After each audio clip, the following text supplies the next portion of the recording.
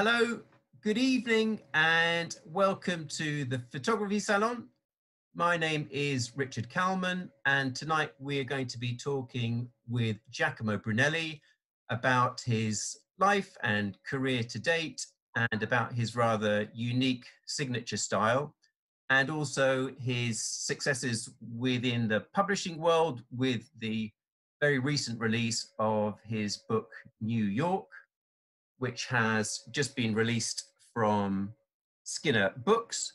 And we will talk about that in more detail a bit later on. But firstly, Giacomo, welcome. Thanks very much for being tonight's guest. Welcome to you. Well, thanks, Richard. Thank you. I was just going to start, actually. It almost feels like I can't remember a time before it now, but how have you been managing with lockdown? How are you managing with homeschooling your kids? I can see you've got a couple of pictures from them on the wall. And are you managing to sort of stay creative at all during this? Oh, yeah, it's been great to be able to spend so much time with them. So, it's been like a blessing if you want Yeah. to look at the bright side of it. I was in the middle of something. So I was working on my new series of mine. So in Italy. So I had to stop it. So, but apart from that, yeah, it's been great. Yeah, it's been great. Yeah. Good, I had time to, fully focused on the family thing. Yeah. And have you been bearing the brunt of the homeschooling, or have you been passing that to your wife or sharing it? Well, I do 1 hour in the morning. I do math with Federico. He's year 4 now. While Beatrice, year 7, secondary school now, she's more independent. So she wants to do things by herself. But yeah, so I do like 9 to 10 with him. So we do maths. So usually he's got like 4 or 5 topics from the school. That's so, brave. Yeah, I find it difficult already to help them with their maths, and I know. Year 4 still a challenge. But yeah, I studied. I might ask your mother.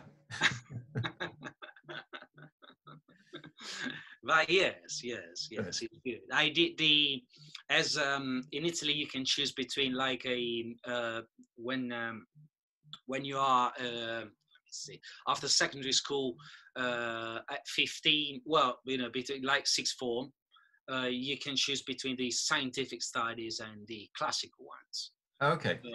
Classical ones you can do like Greek and Latin, while the like the scientific ones you do like Latin and maths. Right. So I look for the Latin and maths. So it's a idea. I have So at least then you can help with one, because exactly. Most of our kids aren't studying Latin. You got 3, so it's a different thing. Yeah. Okay, well, listen, I'm going to start with the questions. I also want to say, if anybody wants to email in any questions to us for me to pose to Giacomo, then please do, and we can hopefully get round to them. But I'm going to sort of start with a question that I know that for all the photographs that you take, you work with a camera that your father gave you. And I wanted to kind of find out if he was a very significant kind of influence on you becoming a photographer, or your interest in photography. Well, he was like an amateur photographer, like I guess like he would probably do some darkroom printing as well. Back in, he was like 20 when me and my twin brother were born. So he had to, but yeah, he was quite interested in photography back then. But we sort of, but he, I had just found his camera, which was a Miranda, like a low middle range, if you want, like. It was like a basic one, if you want, like from Japan, 1970s, 60s, 70s, beautifully made, super, very, very. I think over the I got also I've tried different cameras. I'm from a Canon color, Canon snappy for like travels to a Leica M3 that I still got, but always found the Mirandas because I got many now. Yeah. Because they break, so they break down. So so it's good to have like parts to replace when they break. So I've always found the Mirandas and affordable cameras, if you want, very suitable to to the style of photo. So you jump on a train, you put it like that, you don't care. Yeah. You put it in the bag. So it's very easy for me to fully focus on the photography, Yeah. rather than looking for rather than Not lots of equipment that you need to take around, and exactly. And I only use a one lens, so yeah. even so it's I don't have much weight to carry. Yeah, I was going to ask you. My father has been a not influenced, but my family supported me over the years. So it's been a great. It's been a great big supporters of mine. So in that respect, yes. So always encouraged me in following my passions. Yeah. So I was going to ask on that actually. So because you went to university and you studied communication, and then you did later on a sort of 6-month course in photojournalism. Was that a sort of change of direction? Was that a very kind of important period for you to study, to then be able to go on and have the confidence to go and start a career in photography? Yes, after university, I did 5 years of economics. Then I moved to for last year to the communication, to the international communication. So I moved on that sort of studies. But after the degree, I decided to I don't know, but I was this. I would. I wanted to be able to use that camera that it was in front of me all the time, and it was so fascinating as object. So so the magic of photography is I mean it is magic. So is magic, the machines are magic, if you want. The darkroom is magic. So it deals a lot with these part that we sort of we can be surprised, if you want. So it's in that respect is a medium that I really like. And is that did you get sort of technical help and sort of skills and knowledge from that course, or has? Yes, a lot. Oh yeah, it was great. It was a course in Rome. I was my wife is from Rome, so we were sort of living there between, say, my hometown Perugia, which is Umbria, and Rome, which is like a less than 1.5 hour drive. So it was very convenient for us. So it was good. It was good to. So it was like once a week for 6 months, where they photojournalism, the course. So they would show us books, how to build projects, how to work in with magazines, Magnum agencies, that sort of.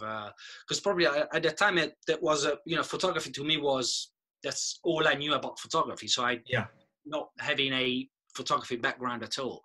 So for me it was like photography was like like war photography, if you want, like traveling, that so it was then probably the over the years I've my views they changed along the way, if you want.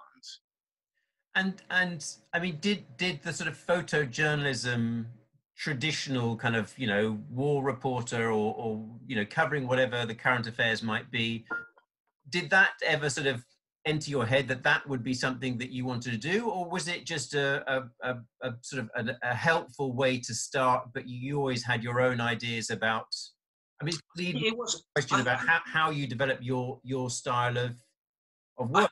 I think that was my probably was my work that over time sort of took the. So I never said, okay, I want to do that. Probably it was like a natural progression of my Okay. work. So I was producing the work, the projects that I liked. And over the years, I just found that probably attracted people interested in what I was doing. So I didn't sort of said, okay, I want to work with that. I would like probably to I don't know, to work for a don't know, but I never. Yeah, it's always been something that I've attracted. Yeah. Or my work has, at least. Uh, so yeah, he never said I would like to, but yeah, these component of photography that you have to travel, you explore. Yeah. You have to be like anthropology if you want, and all the science involving are very fascinating to me. I find it very interesting. Yeah. Interesting to that with a machine you can do so much. The probably never been interested in like war. I've always been like I never liked war, so I always been very like more peace and love type of person. So, but yeah. And when did you decide to move to London? Was that a decision made for your Oh yeah, we just had yours? the first baby, first child, Yeah. Beatrice. She's now 12, and so she was 6 months when we moved to 10 months. Sorry, when we moved to London. So we decided we wanted to be in the UK for a while because we had I just published a book in with Darwin Lewis back in 2008, and I wanted to sort of follow the progression of the book. So I had 3 or 4 exhibitions planned in the UK. So one in the Newark Gallery Walsall near Birmingham, one in another centre, one in street level Glasgow, Scotland, one in Wales. 3 or 4 exhibitions already planned. So the animals exhibition toured from Birmingham, from the Newark Gallery Walsall to 4 or 5 different locations of all across the UK. And so I said to my wife Lara if she wanted to come to go to London with me, basically. Okay. And yeah, has been like. And you've never left. Yeah, exactly. Yeah, 12 nearly. Yeah. I didn't realize I thought you'd come to London a bit earlier. I didn't realize the book had already been published. I was going to talk obviously about the first book, The Animals, which I know was mostly photographed in the sort of countryside around Perugia, where you come from. And I was going to ask about why that subject. Were you always interested in animals? Was it something? Yes. I sort of grew up in a Umbria is sort of very green, so the animals encounters are not that exotic, if you want. So you could. I used to be, of course, I would drive a car to explore my region, Umbria, as I said. So and it came out. Well, I just realized that there were lots of animals, and I grew up with I love animals, so my Yeah. love with animals has been yeah, it was great. I love it. I love being surrounded. Well, I had lots of animals. I used to collect pigeons, so I had lots of Ah, big pigeons, but I think they're like big pigeons, like they weigh probably half a kilo or so, not like the regular that's a big pigeon. yeah, big pigeons, yeah. I was And going to say, maybe you could show some of the of course, oh yes, from oh that yeah, series of for people course, who are maybe not so familiar with the work. So of course.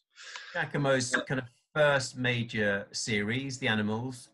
Um, Exactly, yeah. this is the first time that I came across your work. Because Richard, you were, if not the first, probably the second, or probably the first. I'm not sure, person to show my work in the UK. So actually, before moving, because you had the show back in 2006, I think. Yeah, I think so. I think yeah, just was the first person. So I'm yeah. pleased and proud with that. Yeah. I had the first solo show was another gallery in the UK, but you gave me for sure the first solo group show. Yeah. So yeah, this is the series. Um, I was going to say that there is something about the very sort of, well, maybe I should start by saying that you sent me a submission, which I always remember. you mean a digital submission? Yeah. No, you sent me a physical submission. Oh, physical submission. Okay. You sent me a small box of like, Wow. maybe 3 or 4 of your 8 by 10 prints, Oh, wow. beautifully colored tissue paper with a handwritten note introducing yourself and explaining the project and introducing your work.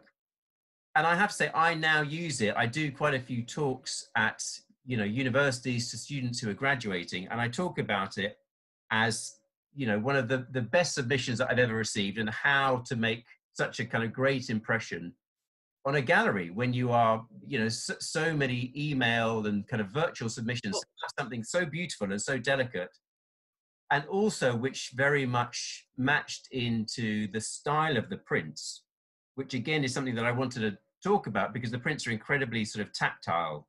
They are on a paper which is kind of much thicker than normal photographic paper. They have these lovely round edges which you kind of can't necessarily fully sort of appreciate from the imagery. And I was going to ask, I mean, both from the point of view of the physical prints, whether it was always your intention to make them that sort of unique and distinct, and similarly with the approach to the gallery, whether again the idea of doing something very kind of consciously away from anything digital, sending this beautiful kind of handcrafted box of very handmade feeling kind of prints, was always sort of part of the attention to kind of try and do something that was very different from, I guess, the where the medium generally was going at that time. Sorry, that's a very long question. No, of course. But back in 2000, when I, really, started shooting and printing, 2001, I mean, digital was not that, not No. not common, if you want. So I had, especially if you were doing black and white. So I don't know why I said, okay, let's start black and white, because I started with I had a Triax and a T-Max, film-wise.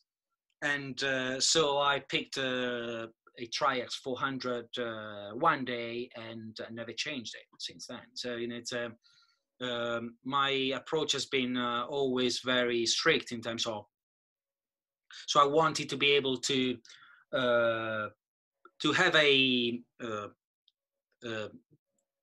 tool and be able to use it and change, if you want, my view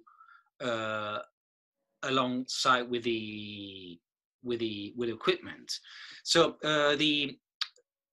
so I said, darkroom printing was very common at that time, and yeah, probably 5-6 years later, you probably, if you had to work with magazines, they would require you to shoot digital. I don't know, no idea. I never had I don't have experience of that. But it was quite common, still quite common, the printing and the analogic word, if you want. Yeah. The portfolio that I intended, I mean, I didn't have any, I was printing in the bathroom, and like I do now.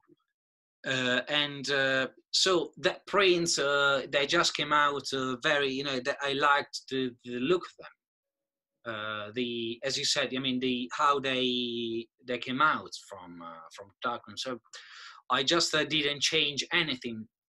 Well, I did change some, but I don't cut the corners anymore for certain series. Right. And I like to present them in a different way, because it's good to see little changes over time. So Sure. I do make some changes along the way, but not much. I mean,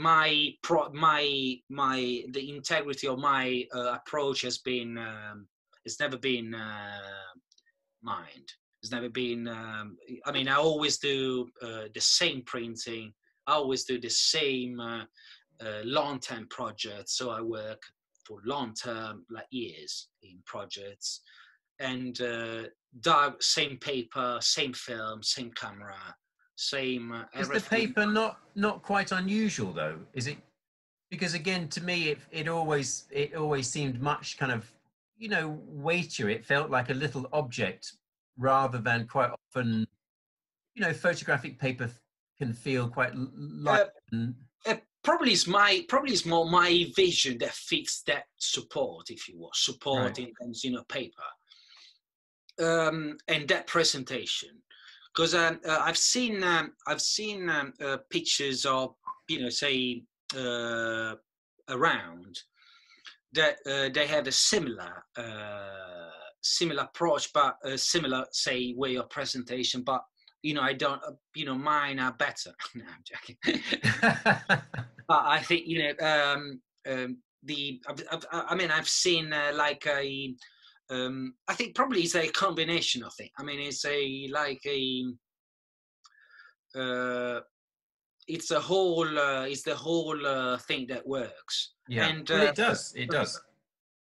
And as I said, I didn't have any photographic background at all, so I hadn't been influenced by anything back then. So, I've actually got a question sort of on this subject from Greg in Italy. Thank you for your question.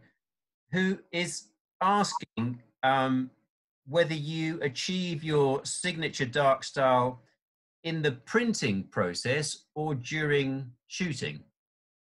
Well, it's a dual sort of combination. I think it's the printing process, of course. In my case, has helped me a lot. Is helping me a lot because I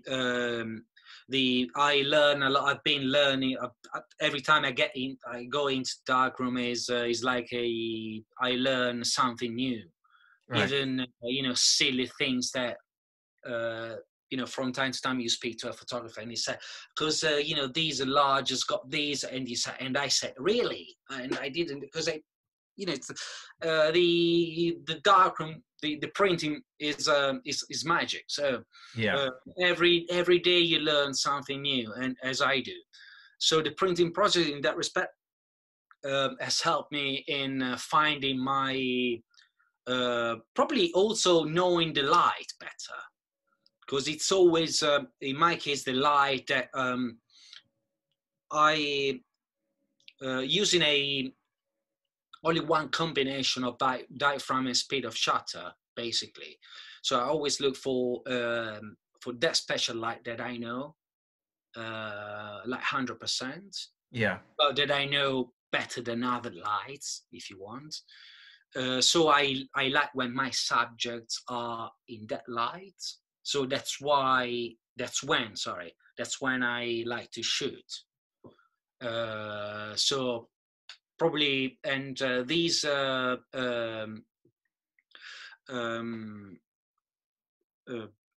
these I don't know how I get into, but this is the light that I know. Yeah. And light that I know, of course, that I know that my work can work. My pictures can work. So it's the only one that I know, and through printing, I've developed over the years. Because the printing is a physical action. So it gets into your vein, if you want. So it must be different from a digital printing somehow. Yeah. So I Sorry, go ahead. no. So yeah, that's it. That's the. I hope I've answered Derek. Greg. Greg. Yeah. And there is something about the sort of small scale, intimate, almost kind of magical quality of the images that to me makes them feel like little treasures, which is very much kind of, captured in the way that they are printed and kind of presented. And I just want to ask if that's how it would feel like you were out in search of treasure when you would set out to capture them on one of your, because I know you go out early in the morning to kind of capture your subjects. Of course, yes. So was it like a little kind of treasure hunt that you would be out on to try and find? Yeah, absolutely. Yes, it's that magic that I mentioned earlier that I like. Is these going around for years, not finding anything, and then one day you sort of you're so happy about a certain image that you stick to it for your whole life. So that's this never ending process that is very fascinating to me. So the small small I at the beginning I was printing small because I had a smaller bathroom. So so I had to, but since the Eternal London project I started to make bigger prints. It's very different in terms of you viewer, the perception of of the work, but it's so good when you see my work as a printer in that case, or as an artist. It's my interpretation of the prints in the larger prints. So that's one thing that so I like them. I like the small ones because I do two sizes. So I like the small ones and I like the big ones. So it's great. It's great to be able, even that versatility is super versatile photography. So you can have two sizes, which is great. Because you have, still, super limited edition prints because I do 10 and 5. So very, 15, 18 prints in total. So, very, very depending on the project, but, super limited pieces if you want. But still, the film is, this being, the mean being,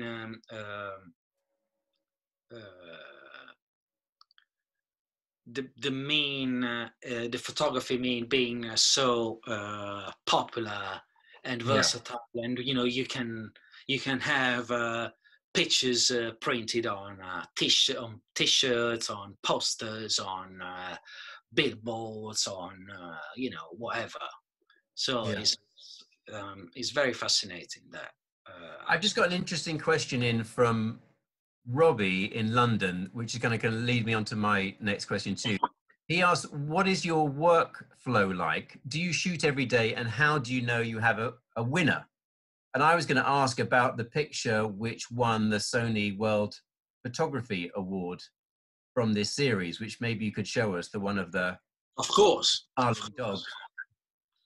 of course Yeah. So how do you, was this sort of process, to answer Robbie's question, is it, did you go out sort of daily shooting? And I used yeah, to every day. I used to every day. Now I'm more focused on projects. So I've say that I've um, um, I with the animals it was very and people, because I did another one I will show you later. My really first project, very first project on like project like series in with something in mind. So before the animals, so we're talking 2000 2004. But I always had a so the thing is lost the third, but yeah, is the I used to shoot a lot every day. I used to shoot animals every day, so I would wake up, say 4, 5, 6, and shooting until say 1, 2 in the afternoon. So I still have. I mean, it was probably most beautiful memories in my life. yeah, Being able to drive around Italy, central Italy, looking for, parking the car, walking, or, the woods, but, even doing, don't know, 200 miles, well, not 200, but say, 50 miles per day. So, in, like shooting for, looking for animals, basically. So I was drawn by animals animals were like my thing. yeah. Um, the now is I work more on projects. So I do like a project for a couple of years, where I say the last project that I did on New York, and where I did like 4 trips over 5 months in the city, where spending like between 3, 4 weeks, 5 weeks each trip. So different, completely different approach. But it's good, because it's I don't want to. I've always I had this idea of that I've been probably changing over the last couple of years, but I don't want to produce much. These, of course, yeah, I want to produce. I mean, productivity is always helps. Sorry, but the I and but my projects and my photographs are not many around. So, probably being for the projects themselves, or the of the, the editions, but of the, I mean, being limited. But I always have this idea of being, not producing much. So I like to do like a project a year, probably one every 2, 3 is good. And And so of do course, you edit, do you kind of edit, do you take a lot and edit a lot, or do you know, again, going back to that question, do you know when you've got a winner? You see this shot, you must have printed this and you must have thought, this is a really, really in strong. that case, yes. In that case, when I saw in the negative, I still remember it. It was like I knew I might have something, but with film photography, you never know. And I don't develop films. So I sent it at a like 24-hour shop in Umbria Yeah. to get developed. And I got it back, and I was looking at it in the light, like in the camera, like, and I said, I was expecting something, because I took like 9 shots, 6 shots. So, but this dog was really crazy. So, I was expecting something. So I was looking at it and said, "Oh wow!" So I couldn't wait to be in the darkroom and print it. And when I Yeah. saw it, it was like because it's strange with great images. It's I think great images are very strange because you sort of you relate them to something else. So like a first impression, they don't impress you much. So, to me, when I saw it in the negative and in the printing later, for me it was like something that I had seen before, Right. uh, that I had, but in reality. I mean, photography is not reality. Um, so in that sense, yes, it was a winner. Yeah. Uh, but I think it's this constant flow of looking for something that drives you to find the perfect image. Yeah. Well, the your best image. So of course I wanted my winner image to be in a like portfolio prints within the same subjects, within the same project, and within the same approach. Yeah. So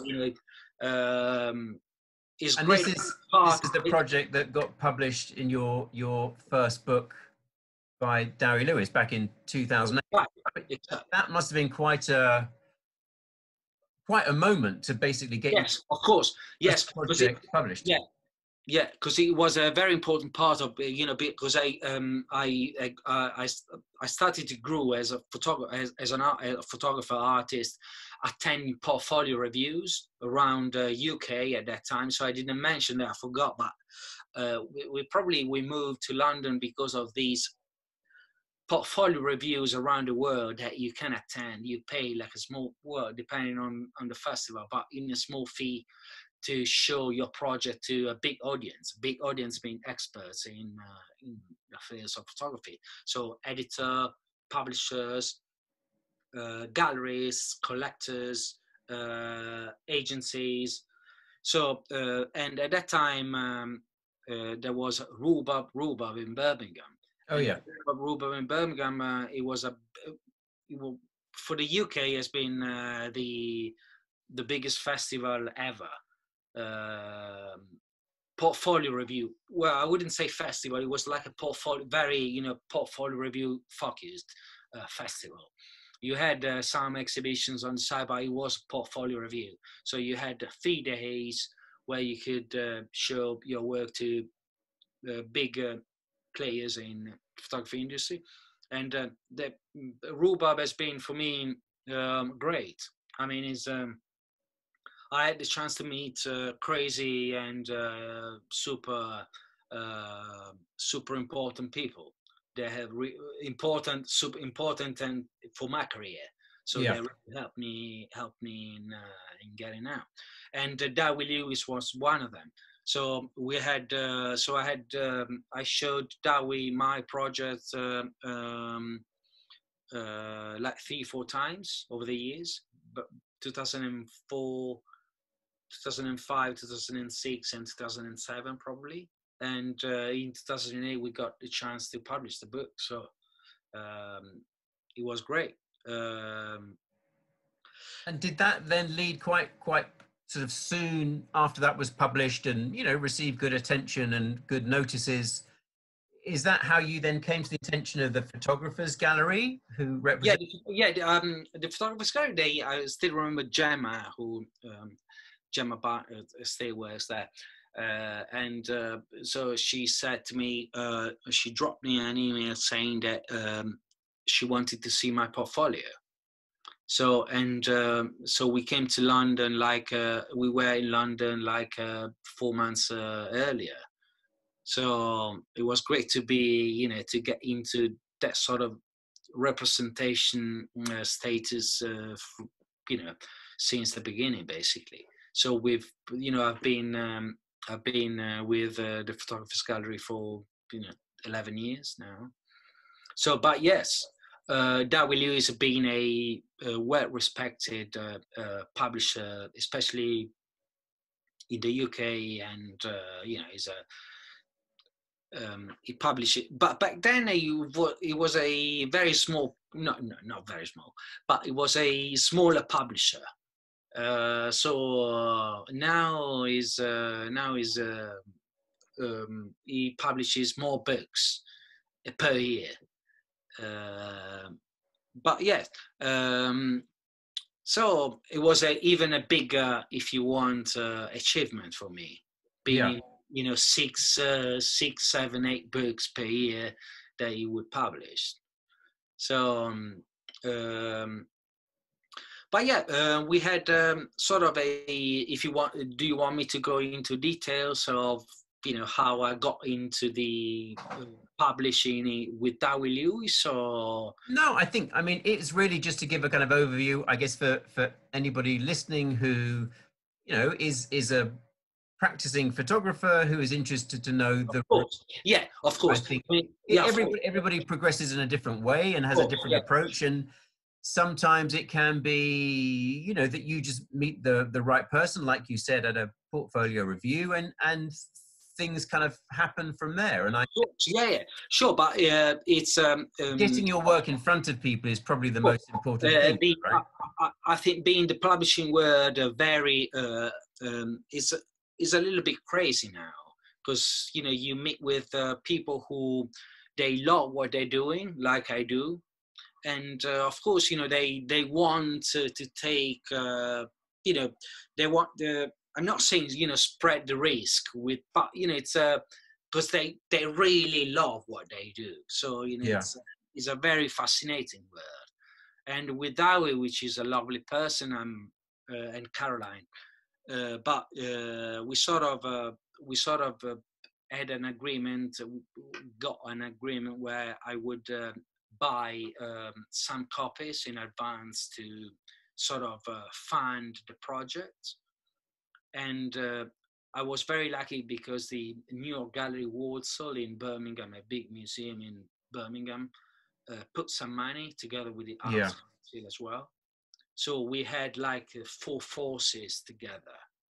Yeah, I think there is a misapprehension for a lot of people that, if you get a book deal, that your book, everything is kind of paid for and it's all done. That happens very, very rarely with only some of the major publishing houses. Normally there are contributions, there are different ways of doing it, and it's a collaborative kind of process because of the realities of the kind of economies. It's just impossible to afford it yourself or by one small publisher. Listen, I'm just a bit aware of time that we don't have a massive amount of time, and I wanted to kind of start talking a little bit more about some of the later work. And so I was going to ask about, with Eternal London and with the latest project, New York, your focus has moved from animals more onto the human form. And many of the figures in the shots wear hats, shoes, and overcoats that make them look like they have walked out of a 1940s film noir. And I just want to know whether that sort of cinematic style was a kind of, or has become, or was a big kind of influence on your style. No, it wasn't. No. Okay, that's the answer to that question. No, because it's no. I started to look at noir movies after that. Everybody was saying, "Oh, your pictures looks like noir movies." But yeah, I'm a big fan of, I love movies, but I've never been a big fan of, noir movie. I mean, so I've never been a big fan. I wasn't, say, inspired by noir film. Yeah. No, I guess there's something more dramatic, I guess, about the, people wearing hats or high-heeled shoes. Well, that's fashion. That's more fashion. Yeah. It's so I'm when I see someone moving around a city, I need a something to start with, and sometimes it's like is an accessory. So like a hat, a top hat, a raincoat, or something that it's can somehow make me play with photography, make me play with you know, like if I was like a movie maker, if a Yeah. director. So I start to like you know, I become like a writer, a poet. So I Right. use that particular things to fantasize. Will you show us some of the Eternal London series? Of course, yeah. We've got a question actually about how, with some of the ones where you are quite close up behind people, how Yeah. you manage to capture some of the subjects without them knowing when you get so close to them. I'm presuming most people, or do people know that you are sometimes taking pictures? Of course, some of them really know. Yeah, uh, yes, because I had even, you know, bad um, incident where I had people turning around and saying to me, "What the fuck you doing?" Or, you know, "I'm gonna call the police now." But I think it's part of, you know, everyone's job. I think you have sometimes that fear of not being politically correct, if you want. Yeah. So I don't think it's very different from. But yeah, for instance, in that case, I just, yeah, bent on Westminster Bridge.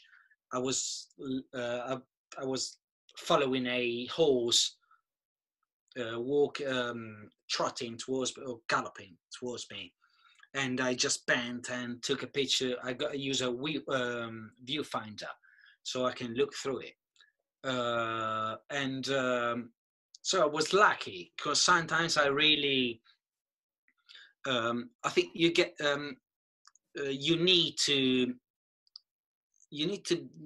be brave and experiment different things to get to the point uh, mm, to get the right shot. Yeah.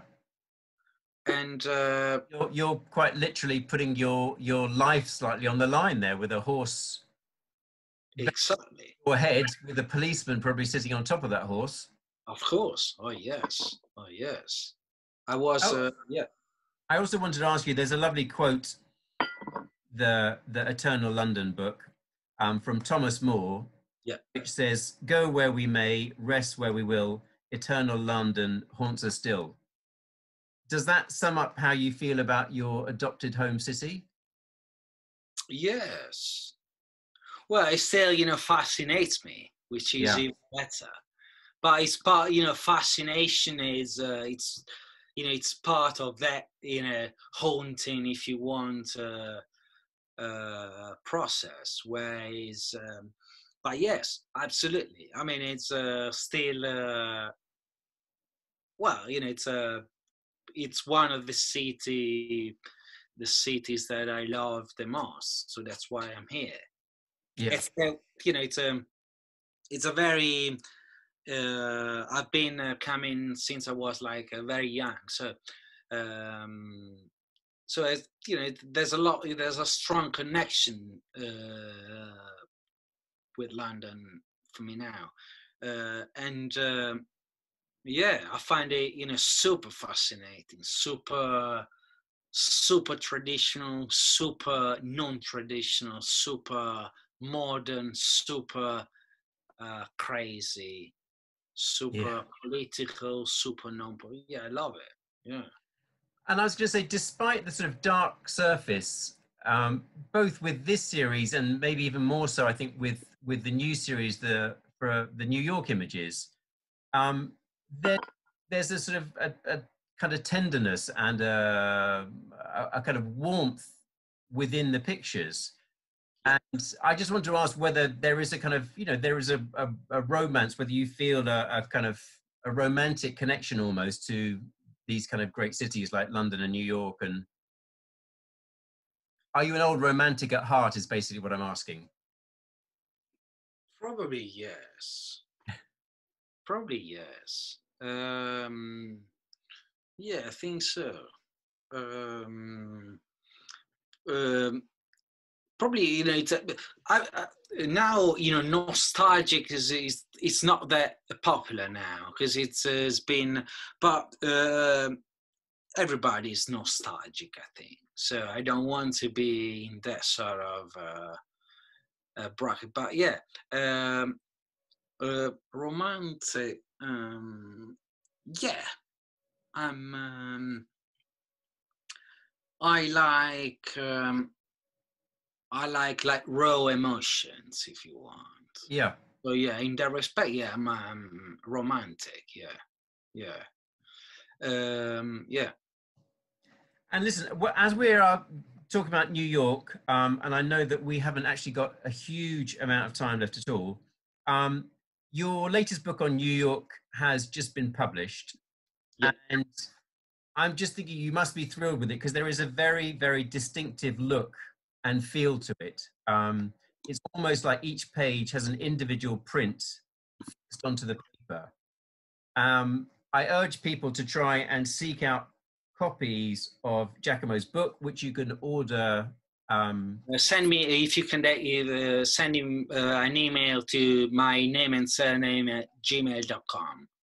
Yeah, you can get a copy of the book, but there's a sort of tactile quality to the images on the paper, which is very, very unusual. And I just wanted to know whether that was something that you strove to try and achieve, and Not at all. Not at all. How interesting. Because it was my publisher's suggestion.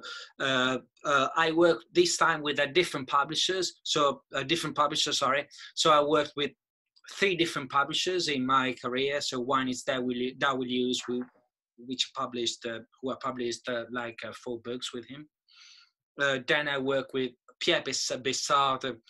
I did a self-portrait one. Then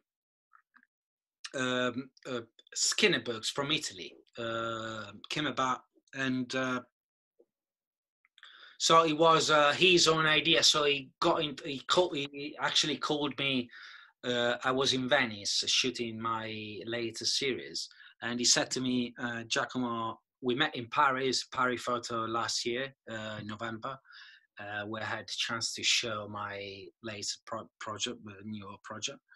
And he said to me, I want to launch a Paris Photo in New York. So I said, oh, wow. So I left him to do the design. And he came up with a couple of ideas. And so it was his own merit. No problem at all. I mean, he's has been a fantastic person to work with as well. I had amazing books from Pierre Bessard, Lewis, Milo is his name. And so his own idea. So he came up with these, and I went to Verona EBS to print it. And we had these amazing sheets coming out from the press, and we would look at these images with black pages, discard paper, 160, 70 grams. And it was amazing. But it was Skinner Books design. So it's so effective because it really feels like it's like a sort of old-fashioned sort of photo album it feels like real prints, yeah, on the page. And you touch them and you're surprised that they don't move. It's a very they don't get, they're still like, they're still you expect them to be still wet, exactly, incredible. I urge people to get in touch with Giacomo and get themselves a copy of the book. Giacomo even has said that he will sign people's books for them if they kind of email through to giacomobrunelli@gmail.com and place their orders. It's a really beautiful book. I'm really, really sorry because we have got through our time incredibly quickly and we've barely scratch the surface of your work. I'm sorry, Giacomo, that's my bad timekeeping. So just a quick question. Your new project, you mentioned Venice. Is that when Venice. lockdown opens So up, you'll be back to Venice? Yes, he's going to, hopefully I will be finishing within 2020, started it in January, and fingers crossed, I will finish it. But yeah, I did 2 trips of 2 weeks each, one in January and one in February. And it was great. It was great to get to know Venice. Yeah. Get to know Venice through photography, through, incredible. So I want to do a project on the city just to, because I want to be express myself there, because I think it's a magical city. The architecture there is incredible, and the history is Italy, but is Istanbul. It's Italy, but it's don't know, India. It's Italy, but it's England as well. So yeah, it's crazy there, being so small. So yeah. like 50,000 people. So incredible.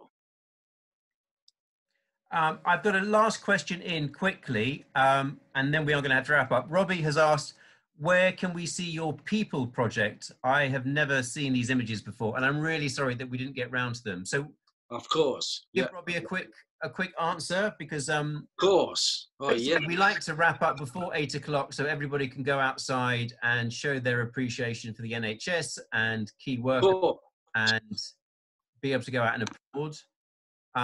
That's the project. Is that on your website, Giacomo, or is that? No, it's not. It's not. It's like never edited, never published, never shown anywhere. So I tell you what, when your project on Venice is finished, we will get you back to do a second talk, if that's all right, and then maybe we can look back at some of your earlier series that we haven't had time to look at. Of course. Oh yes. So listen, it just remains for me to say thank you, everybody, for... Thank you, guys. Thank you so much. Thank you very, very much for being the guest tonight. And again, I'm really sorry that we've had to rush through things a little bit. Bye, guys. Thank you so much. Bye-bye. And we're back in a fortnight. So that's 7 p.m. Thursday, the 18th of May. Thank you, everybody, for listening. Keep well, stay safe, and go and give everybody a good clap outside. Thanks a lot. Take care, everybody. Thank you, Giacomo. Bye-bye. Thank you. Bye. Bye-bye.